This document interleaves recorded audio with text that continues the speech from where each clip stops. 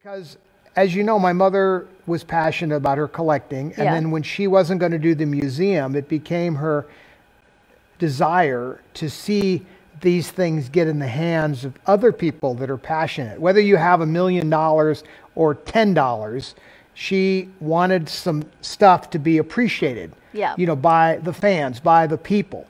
And that is why we are doing a lot of this. Some people are like, why are you guys selling this stuff? I mean, you're like, you need cash for food. And no, so it's just a lot of stuff. No, but there's tons of it. And that is and in all my life, I could never even appreciate all that I have been left. There's so much. And it really is a mandate that I feel very strongly about, that I want the people that loved her and want a piece of her to be able to get it. So during this COVID-19 quarantine, I had a car stolen, and the policeman came to the house to take a report. And at the end of the report, I went ahead and I make this hand sanitizer that's kind of, I guess you would call it a luxury hand sanitizer, because it's got a lot of vitamin E and stuff in it, and so it doesn't dry your hands out, and nobody could get hand sanitizer at this time. And actually, most of the hand sanitizer that you can even get now, that we're going into our 4th month of this, is almost all alcohol. But then you couldn't get anything. And so when they were about to leave, I grabbed some of the bottles out of my office, and I gave it to them. I didn't know that they didn't have hand sanitizer. I didn't know that police officers cannot wear masks. It changes from state to state, but when I gave it to them, you would have thought I put bars of gold in their hands, and so I was a little surprised, and they said, "Thank you so much.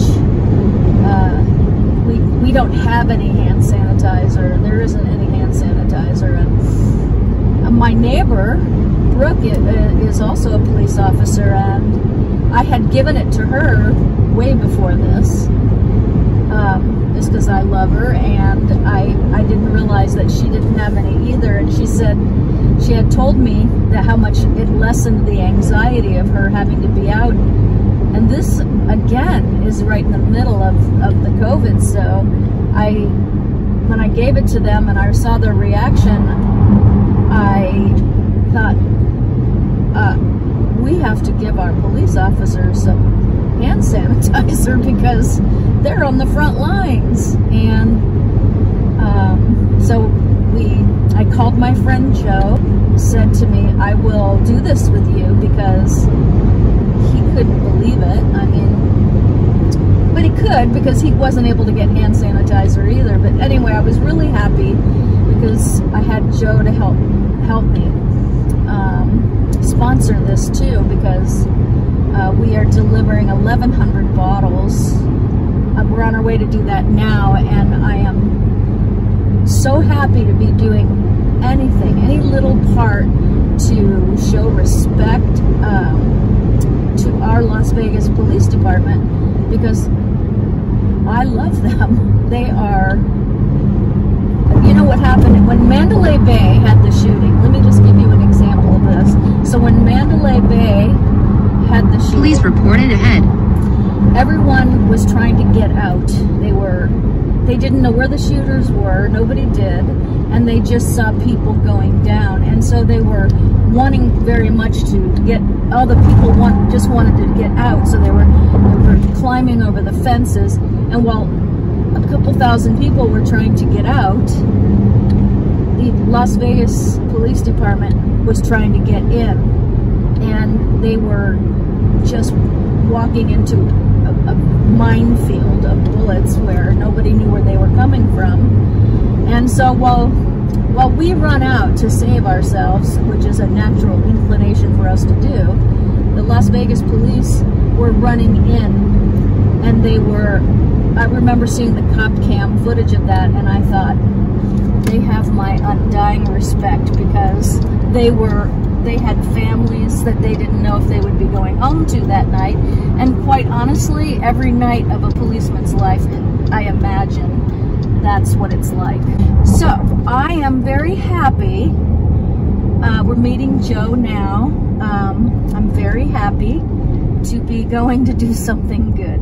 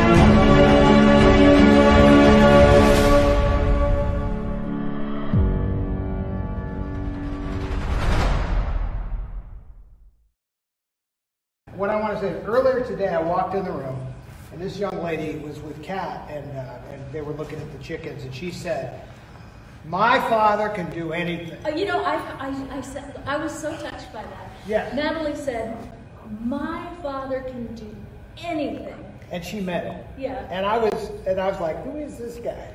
Got to go see who this guy is." So I find out that he's a man that has served in our military, which I always respect that. And because of that, and because of what the show is all about, we heard a rumor. That I asked if she started school yet. That's right. She said not yet, because they hadn't gotten all the Chromebooks out, right? So I was like, well, we need to fix that. So here's your Chromebook. So we're giving you guys a Chromebook. You're welcome. We got to get a knife. And you know what? We got a knife on money you. on the show with our auctions. This is paid for by our viewers. For our viewers, did this. So thank you, everybody. That's what it's about. Thank you. Thank you. So as it turns out, But I played hell it's very hard to this get thing. one. Right, so I'm thinking, I'll just go down and this can be had anywhere. I went to like 5 places, and I finally got this thing, but it was really hard to get. So this is great because you get to keep it. Yeah, this year, you don't have to give it back to the school district. Which I don't even know if they're really on top of that or not. But anyway, well, there is a shortage here in Nevada. Yeah. But we were so impressed by her loyalty to you. And that is our theme. She's just a great kid.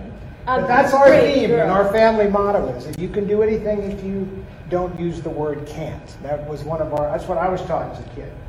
And we knew that you had taught this little girl that. Yeah, I knew that. I'm so happy. I'm so happy that we were, like just got to meet each other. Well, that's our philosophy with our little show too. Good. Is when we see something that we can get in there and meddle with, we try to do it. I mean, we can't do giant things, but we can certainly do little things. Yeah. We all can do little things. Right.